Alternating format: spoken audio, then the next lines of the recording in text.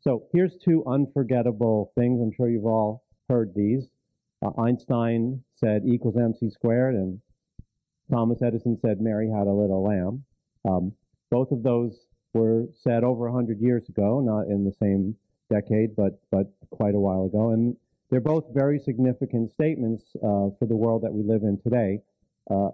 Obviously, E equals mc squared underlies our view, our understanding of the physical world and of nature. And for example, for me as a particle physicist, it informs everything we do when we think about nature and when we measure things.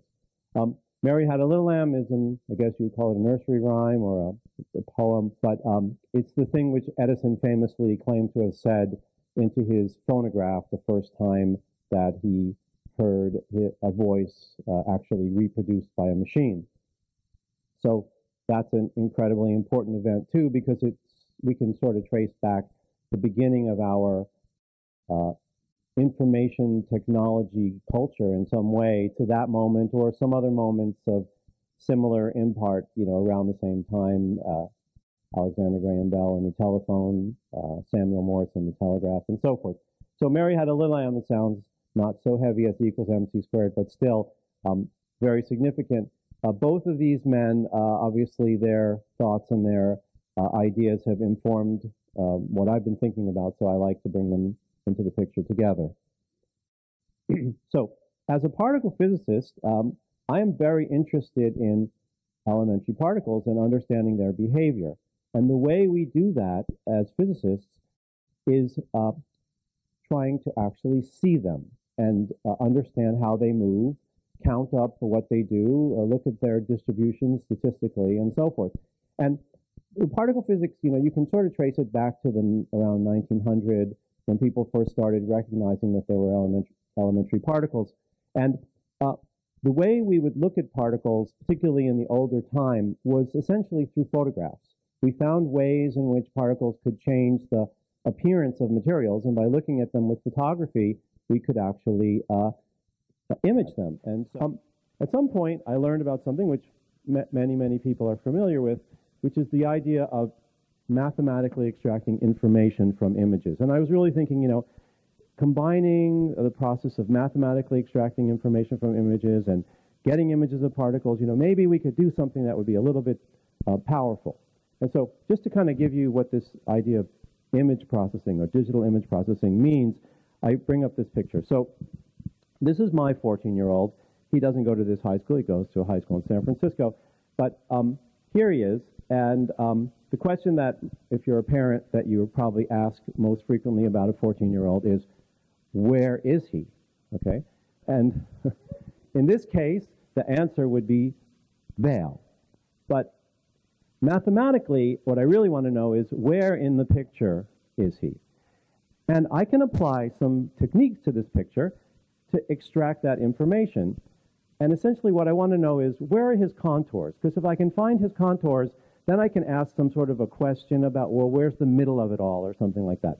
And the way we find his contours is by applying arithmetic to every single pixel in the image. We do a little mathematical transformation. And in this case, the transformation is we take each pixel and we exchange it for its value minus the value of all the pixels in the little group around it. And when you do that, if you've ever taken calculus, it's essentially like taking a derivative. It just picks up the transitions, the places where the image is changing. When I do that, it becomes very easy for me to get information out of a picture. So I want you to keep that in your mind, that there are pictures give us a lot of information, and mathematically and with computers we can get information from pictures through pretty basic techniques. Okay. So here we go. I was driving in a car, commuting back and forth between Silicon Valley and Berkeley, and I was listening to KQED, and there was a discussion on with this man. His name is Mickey Hart. He's a rock musician. Some of you may have heard of him. But in addition to being a rock musician, he's very committed to what he calls song catching, or the preservation of the world's music. And he's written a book, which you can find, called Song Catchers, where he talks all about this. And what he said in this radio show that I was listening to was that sound recordings are of great historical value. There are many of them. they're endangered because they're on materials that don't have a long lifetime or may not have been stored properly or may be broken. The way they're made is extremely diverse technically. There were all different ways over the years that sound was recorded. And he actually put all this down in a paper that he wrote and then he published in a journal. What is sound? So sound is a periodic compression and rarefaction of a medium. So when I'm talking to you, you're hearing me because there's a pressure wave that's going through the air and impinging on your ears. The pitch, I mean, if I was to try to sing a note, okay, the pitch would be related to the period of that wave. And the volume, you can hear me here, is related to the amplitude, what the excursion is about the mean pressure of the room. So that's kind of how sound works. And a complicated sound, like say a chord, is really just created by adding up all the separate sounds and putting them together. So the linear process, we just add all the different tones together and we get the more complicated sounds that kind of make the world a rich place from an auditory perspective. You know, I thought, well, if you have sound recordings that are on soft materials or broken or delicate, maybe we could use photography and optically digitize the information on a recording and then write a computer program that would analyze the recording, the image of the recording, and play it back rather than actually ever physically touching it. And so, you know, this is a picture that's supposed to evoke in some great detail a little tiny piece of recording, and I'm going to ask my computer, can you tell me what sound this pattern that you see on the screen corresponds to? Well, in order to do that, I really needed to know what do these sound recordings really look like? Really look like means how big are these features in the surface that encode the sound? You know, what's actually their character? So if you take one of those tinfoil recordings of Thomas Edison, this is say from 1878, and you ask the question, you know, how big are those variations due to sound? So I've got those two red lines that I've drawn. So one red line is in the direction of time. Okay, the other red line is across the direction. So the way you should think about this is what Edison would have done is he would have taken that strip of foil and wrapped it around a cylinder, and he would have played it by rotating as a kind of a spiral pattern as he went around. So time would be this direction. So along the time direction, this is what the surface looks like if you look at it microscopically. It varies in this sinusoidal way, and the amplitude of the variation is about 50 microns. So let's get that straight. 1 micron is 1,000th of a millimeter or 1,000,000th of a meter. Okay, but a better way to think about it is, according to Wikipedia, the average human hair is 50 microns in diameter. Okay, that's the average. Some people have thicker hair, other people have finer hair, but 50 is kind of a good average. So sound is recorded, is encoded in that surface by a variation that's moving up and down by about the width of an average human hair. If I look across, the sound is stored in a little groove, and the depth of the groove, again, is of order 50 microns, and the depth of the groove is just moving up and down like the valley floor if you're hiking up in the mountains. Now, by 1930, people had obviously abandoned tinfoil, because probably none of you have ever seen tinfoil recording, but you have seen probably the phonograph record that I alluded to before. So there, the groove is more like a river. It's going from side to side instead of up and down. But if you actually ask the same question, you know, how big is it? It's about 80 microns deep, so a little bigger than that, and it moves back and forth from fractions to tens of microns from side to side. So that's the scale. It's microns. It's human hair sort of dimensions. But I really need to know in great detail how that is actually moving from place to place in order to figure out what the sound is without touching it. So I need scientific instruments that would actually do that. Okay, so the question for me at the time, you know, when I started thinking about this is, are there instruments accessible to me that would be fast enough that would let me actually do this? So the answer, of course, is yes, or I wouldn't be here talking to you about it today.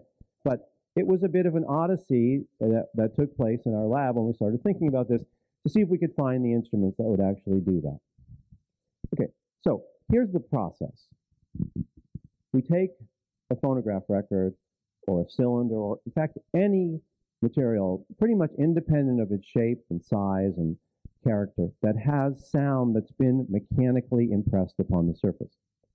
And we mount it inside a system that includes various optical instruments that let us measure the character of the surface with sufficient detail that we can get that millionth of a meter scale of information off the surface, okay? So this is, think of this as a sort of generic, good enough optical device, okay? And we scan it across the surface and we pick up, in fact, those variations from place to place. And we put them all together and create, this is just a tiny little piece of it, but we create a huge topographic map, like you might get at REI or someplace, you know, a map that shows the hills, the dales, the valleys, the cliffs, the fissures, the mountaintops, and every feature of the surface in such detail that we could actually get the sound off it. So we create such an image. It's huge. It's gigabytes of data. And then we put it into a computer through an algorithm that examines the surface, calculates how it would actually have been created by virtue of the sound, and then creates a data file that we can put into an audio format and play back. Now, to do that, we gave it a lot of thought. We wrote a paper about it called Reconstruction of Mechanically Recorded Sound by Image Processing, 2003. We sent it to the Library of Congress. The Library of Congress engaged with us because they thought it was an interesting thing to think about. This led to a lot of discussions and funding and projects and so forth, which eventually has come to be a machine, which we call Irene. And there are 5 of these machines now. There's one in Berkeley, 2 in Washington, another near Boston, and there's one in India. And in fact, it's got all the computational characteristics, the measurements, and everything you need to optically scan both the cylindrical and the disc recordings and other formats as well and extract the sound. Next, I'm going to go back now 46 years. Okay, 1860. Everybody knows Thomas Edison invented the phonograph. Well, this Frenchman, Leon Scott de Martinville, actually built a machine to record sound on paper about 17 years before Thomas Edison. This machine couldn't play the sound back. And that's why I singled Edison out instead of Scott, and also because Einstein and Edison sounds better than Einstein and Scott. But now we're going to jump 18 years ahead. This is Thomas Edison. This is his early phonograph. And this is the oldest recording of an Edison tinfoil that's yet been played back. It dates from 1878. It's over a minute long, but it's got in it the iconic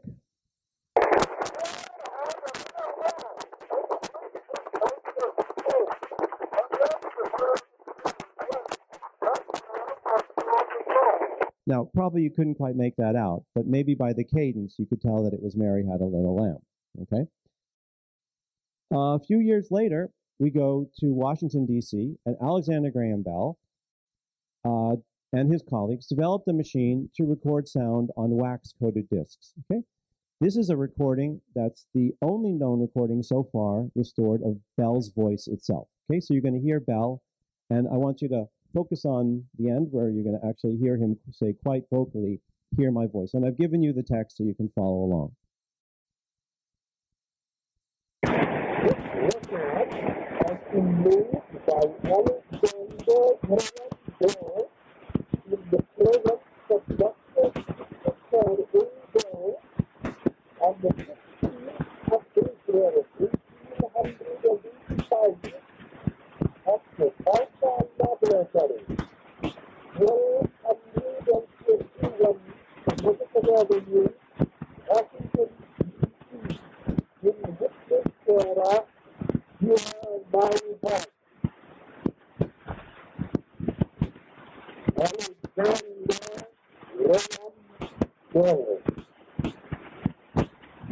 Okay, now the final thing I want to play for you is an example of what's called a field recording. And this is something I'd really like you to take away from this talk.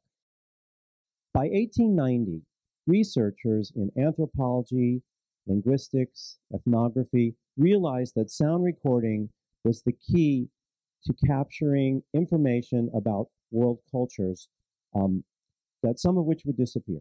And there are now many, many tens of thousands of recordings, one-of-a-kind recordings in collections all over the place that were recorded from 1890 to, say, the 1940s, which cover a huge spectrum of the world's cultures as a huge change was going on. Okay, and I'm just going to play one of them for you today. And this is from the UC Berkeley collection, and it's a recording of a man named Ishi. I'll bet you most of the students here know who Ishi is. You've heard the story of the last Yahi, and this is an actual recording of him that was collected by Professor Kroeber.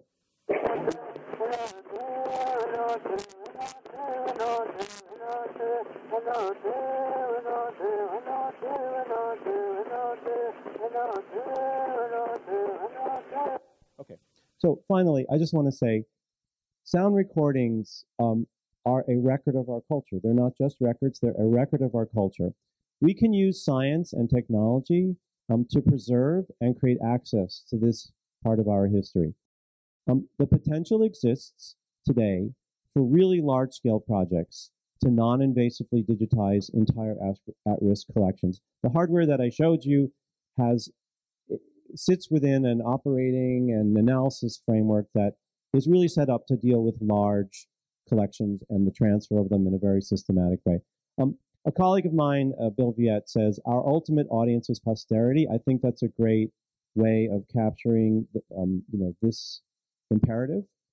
If you go to this website, it's really easy to remember, irene.lbl.gov. There's lots of stuff you can listen to and information about this work. So here's all the institutions that supported this and have been involved in it. Mostly public funders from the federal government, Library of Congress, the National Endowment of Humanities, and so forth. Thank you.